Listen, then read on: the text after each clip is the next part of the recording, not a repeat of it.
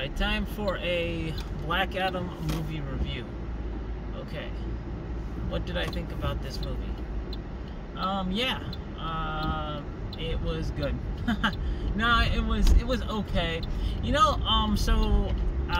So we're reviewing Black Adam this week, and I wanted to just, I don't know, I haven't seen a DCEU, DC Extended Universe movie for a while. And I just wanted to say that, I didn't think it was terrible. I think it gave me kind of what I expected movie-wise.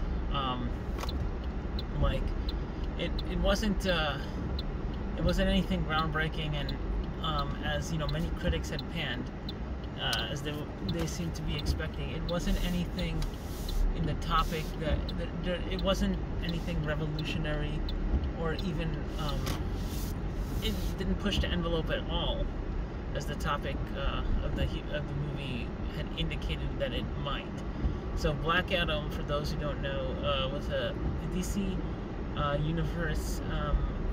I guess the right phrase would be transgressive villain, and that means essentially it's like, you think, a little worse than an anti-hero, or it's transgressive hero, which is a little worse than an anti-hero, one that doesn't assign morality to murder.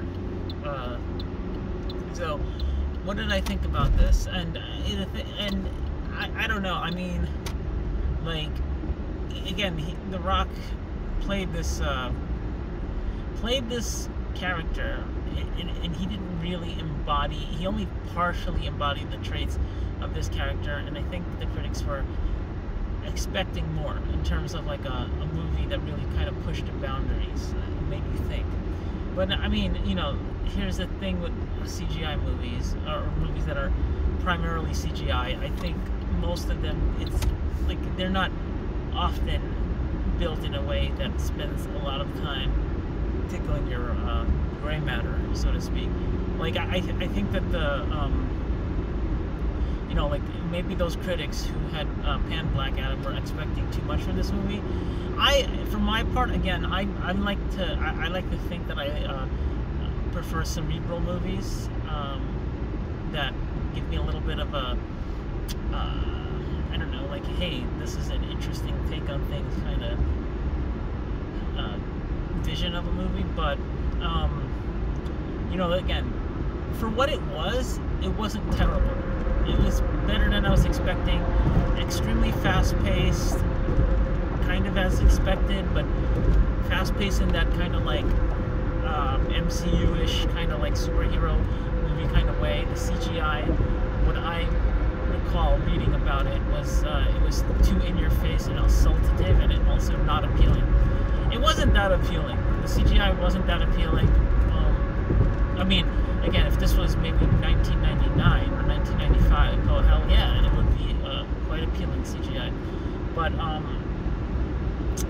by today's standards, and for the standards we've seen against movies like The Avengers and all that other stuff in the MCU, the CGI was, I would say, par, passable, and there was some places that it was clearly CGI and the motion was really bad. But hey, whatever. I mean, people make their careers doing this, so not gonna hate on that. The storyline was childish, low-level teenager at best, kind of one thing I will say that there was an interesting effect that I saw in the movie theater is that I did hear a baby crying when a character was killed. So that was interesting. I think it was. And there are spoilers in this movie review. So if you don't like spoilers, then you shouldn't be listening to this. But I'll say that there was a baby crying in the theater when when the mother of the main character's son was killed, and that was surprising, because again, I didn't expect this kind of movie to evoke emotions. And even though and lots of times when you've been to enough R-rated movies, you don't think of the rating anymore as really having an effect on people. But I guess kids, even in this day of desensitization, can still get scared, and still get worried and frightened, etc. And so that probably, you know, it was just kind of interesting. So I hope that baby wasn't traumatized, but I would say it feels like it should be kind of surprising to be traumatized by this movie.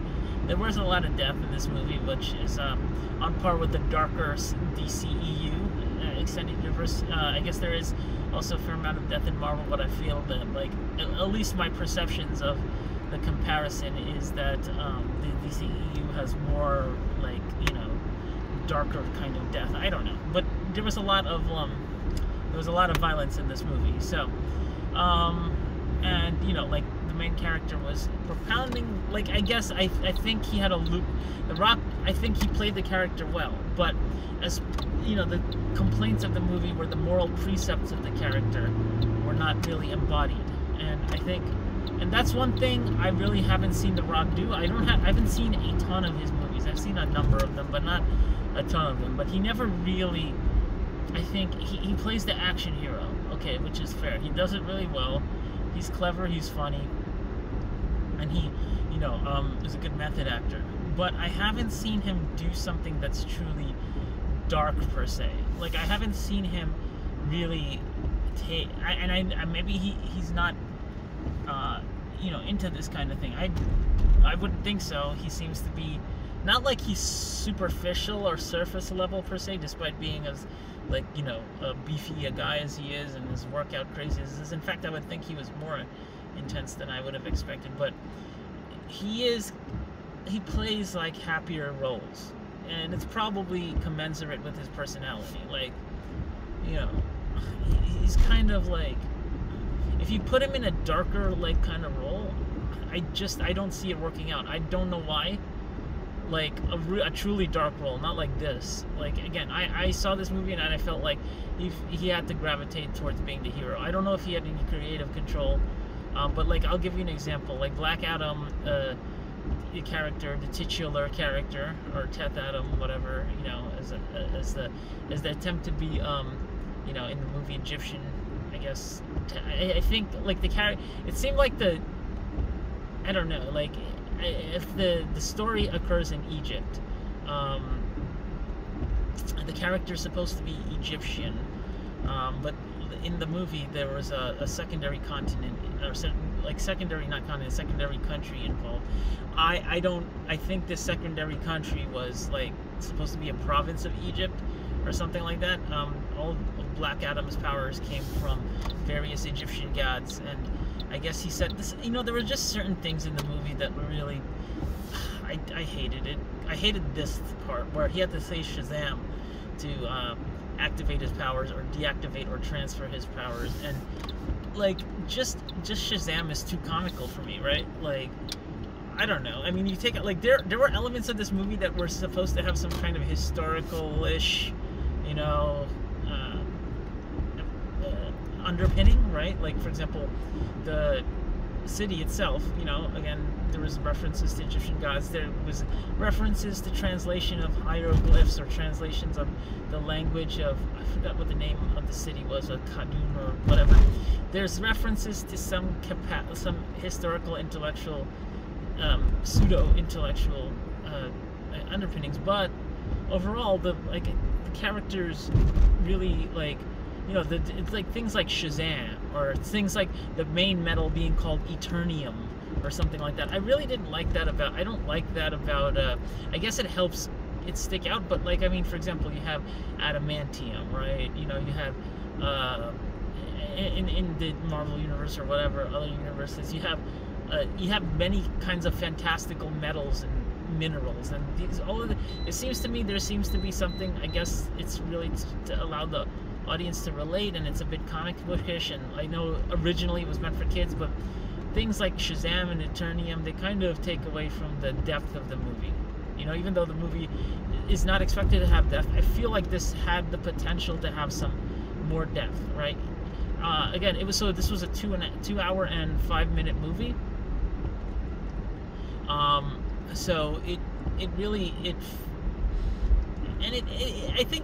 I like the, you know, overall it felt like 2.5 hours, but I wasn't, like, looking at my clock to be like, oh god, when is this gonna end? I've been in movies like that, and I think I did enjoy this movie, like, on a visceral level or sort of a fundamental level, but again, there were things that were missing that would have made it way better. And you know, I feel like I got my money's worth, but I feel like more could have been squeezed from the lemon.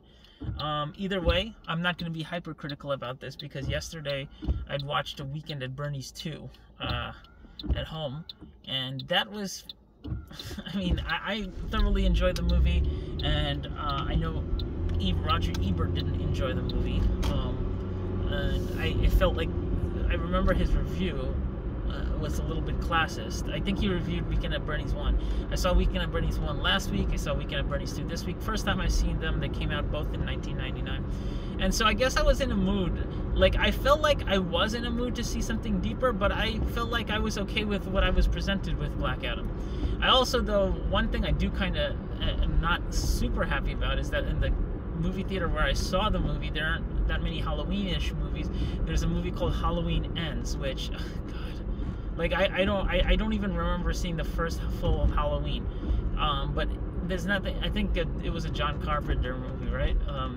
And I don't think anyone can really beat the first full Halloween movie. It's just like, I mean, people can, but other Halloween films probably can't. I'm saying that kind of like with only having a very passing knowledge of the Halloween movies. I should have probably watched more of them. Anyway, I'm making a commitment to really engage in my pop culture element again, so I can feel like I fit in with society a bit, have conversations about movies and things. And last week I saw the movie Smile, which I thought actually was a pretty good movie, I'm not gonna lie. That was creepy. I don't know, it could have been creepier, but it was creepy enough for me, for somebody who has not seen movies. So maybe I'm just, you know, I've taken such a hiatus from the theater movies that I need to go and like watch them again and start like getting to the point where I'm expecting more from these movies. But I guess in that sense, Black Adam lucked out from my perspective for me, in that like I don't think I was satisfied with what I got for the most part. So what do I think of The Rock? And I had mentioned my thought of The Rock as an actor. The supporting cast, just some thoughts on it. Again, I haven't seen a lot of the Marvel Cinematic Universe movies, so maybe I'm just like not the expert in comparing these two things. But what I feel like I will say is that at this point in time, based on the time gaps that I've had between the movies, there seems to be a lot of like character duplication, right? Like there's Hawkeye, then there's Hawkman, and I don't know. I just Hawkman is in the position of the captain of the Justice League. I mean, I missed what happened in the last few Superman movies. I guess Superman made a cameo in this movie, which Henry Cavill, I think I like him as an actor. I like him in The Witcher, but overall, like, okay, so I'm gonna cut this short. This was supposed to be a short review. I don't need to go super deep into I'm gonna try to go deeper into the movies that I watch, in terms of like looking up the director, looking up the actors, etc. I got to the movie a little late because I was you know, I was trying to get a ticket at the time, and yeah, so there you go. Anyway, so that's my review of Black Adam. I probably, like, there's a part of me that would give it like 2.5 stars or 3 for what it was. I think at this point in time I'm pretty forgiving, and I'm gonna give it like a 4, because, you know, I'm not gonna go with again, I'm not as picky as these critics that are watching movies constantly looking for the next big hit and looking for every flaw within a movie to compare it to like Gone with the Wind or something. I don't know. So yeah, I'm okay with that, but I will say the next Black Adam movie, I am going to expect more from it, even if I watch it, or even if I keep this trend on. So yeah, that's it. Like, subscribe, and watch my channel. I will see you around. That's the movie review of the week. Good night.